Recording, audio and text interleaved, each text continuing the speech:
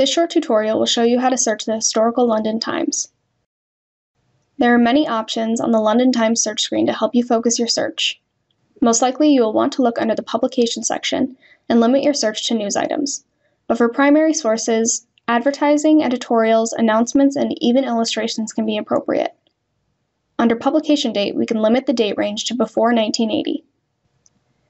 Consult your own research assignments for your specific primary source date requirements.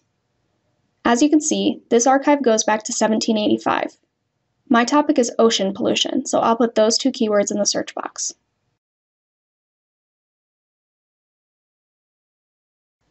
These search terms don't quite match my topic. That tells me that I need to rethink my search terms.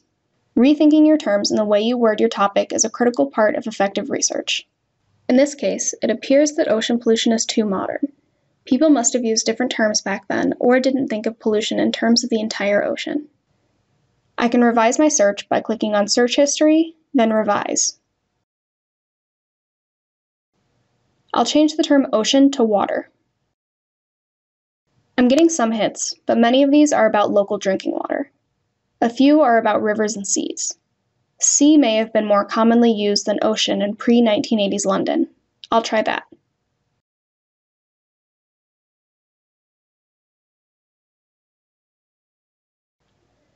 I'm getting a number of articles about oil pollution at sea. These thumbnails of each article highlight the relevant portion of text. Sadly, the article titles are not always useful. I'll have to explore the text to see what's actually relevant. I can click on the article title to read it online. This article is fascinating as it gives us insight into the questions people were asking about oil pollution. This is an excellent primary source as it shows the assumptions and anxieties about ocean pollution at the time. I can print, download, email, or cite the article here. The automatic citation tool should give me all the information I need to cite this in my paper, but I'll need to double check the formatting before I use it. This short tutorial has shown you how to effectively search the London Times for news articles. Good luck with your research and contact the libraries for help.